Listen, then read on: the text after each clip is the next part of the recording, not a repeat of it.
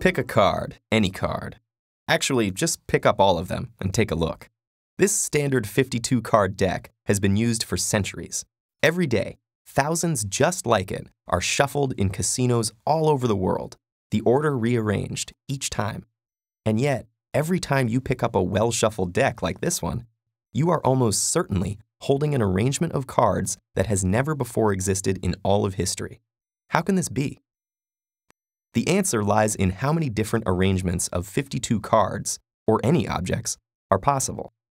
Now, 52 may not seem like such a high number, but let's start with an even smaller one.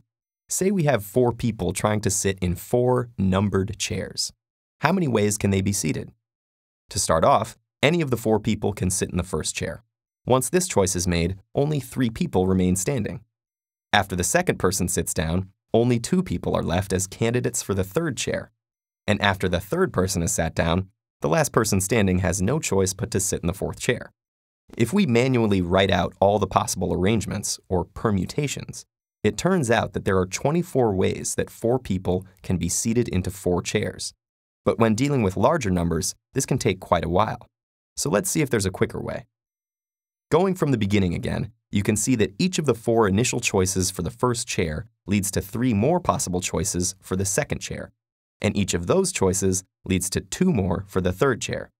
So instead of counting each final scenario individually, we can multiply the number of choices for each chair, 4 times 3 times 2 times 1, to achieve the same result of 24. An interesting pattern emerges. We start with the number of objects we're arranging, 4 in this case, and multiply it by consecutively smaller integers until we reach 1. This is an exciting discovery, so exciting that mathematicians have chosen to symbolize this kind of calculation, known as a factorial, with an exclamation mark. As a general rule, the factorial of any positive integer is calculated as the product of that same integer and all smaller integers down to 1. In our simple example, the number of ways 4 people can be arranged into chairs is written as 4 factorial, which equals 24. So let's go back to our deck. Just as there were 4 factorial ways of arranging 4 people, there are 52 factorial ways of arranging 52 cards. Fortunately, we don't have to calculate this by hand.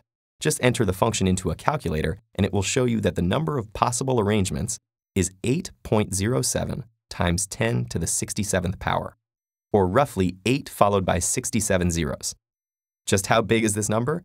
Well, if a new permutation of 52 cards were written out every second, starting 13.8 billion years ago, when the Big Bang is thought to have occurred, the writing would still be continuing today, and for millions of years to come.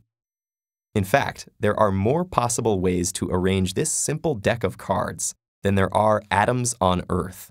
So the next time it's your turn to shuffle, take a moment to remember that you're holding something that may have never before existed and may never exist again.